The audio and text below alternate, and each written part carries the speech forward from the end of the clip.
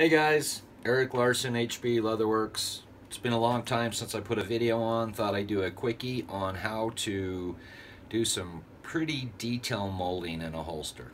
So,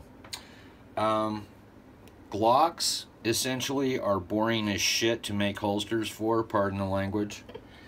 So, I kinda like to dress them up a little bit.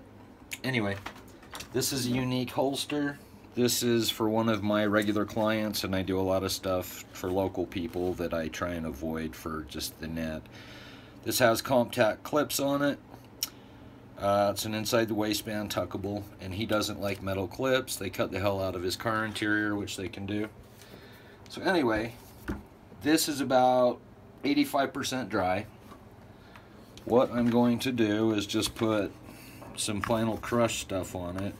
It looks good. Notice the insanely high-tech tool he's got there. It's called the Sharpie. Thanks, Boo. I love it. I buffed this and sanded it smooth, and honestly, this is one of my favorite tools. So, It works really good. what I'm going to do right now is use all of my body weight to put a little trigger guard divot. Remember, with leather holsters, the only two places you get retention are the ejection port and the trigger guard. Anyway, I am going to go to my deer horn, and I'm not going to do a lot with this holster. Okay?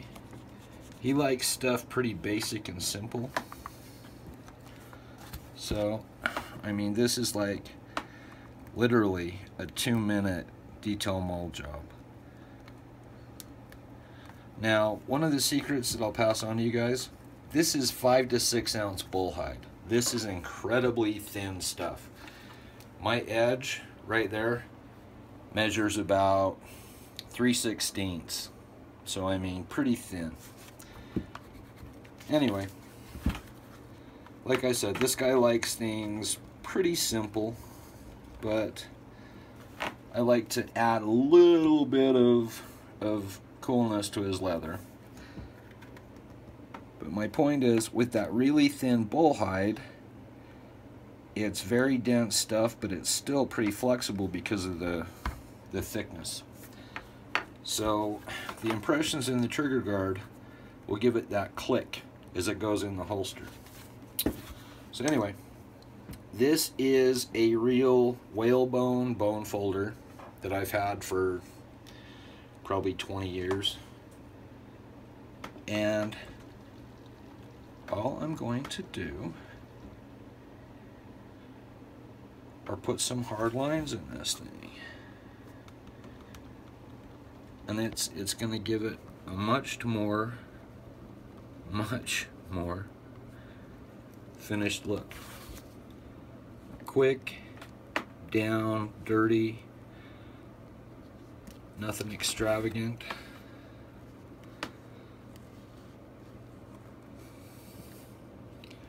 And see, that's it for the front side. That's all I really want to do. Now for the back, I'm going to follow the same lines.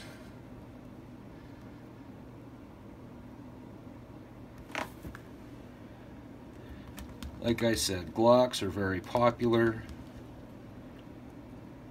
but honestly, Glocks are about as boring to mold as any gun you'll ever find.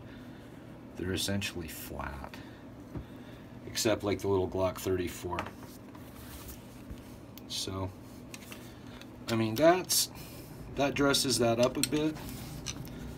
On the front, it doesn't get too busy. It adds a little bit of detail to it to, you know, to add something to the eye of the beholder, as it were. If I want, I can add a line here.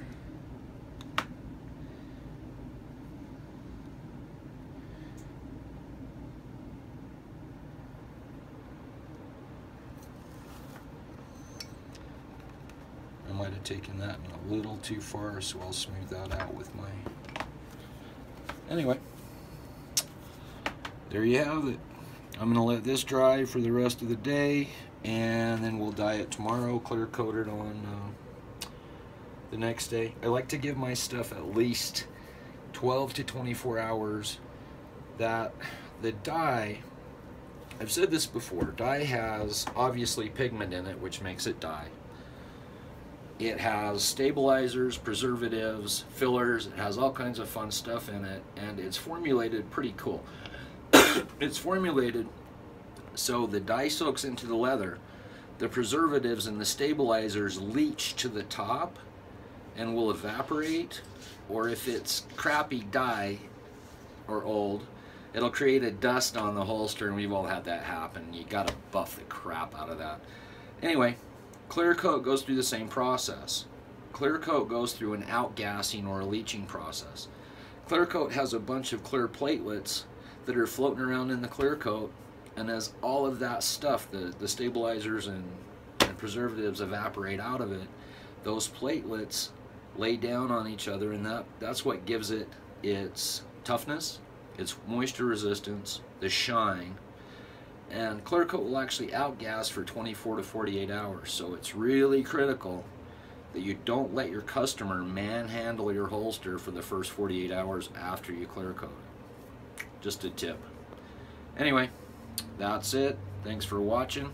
Comments are welcome, and have a good day. See ya.